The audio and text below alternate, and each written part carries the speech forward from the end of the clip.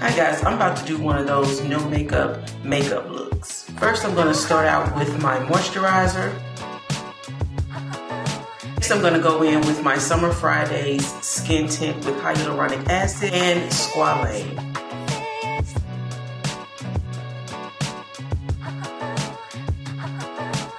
And now I'm going to go in with just a little bit of concealer to hide my dark circles.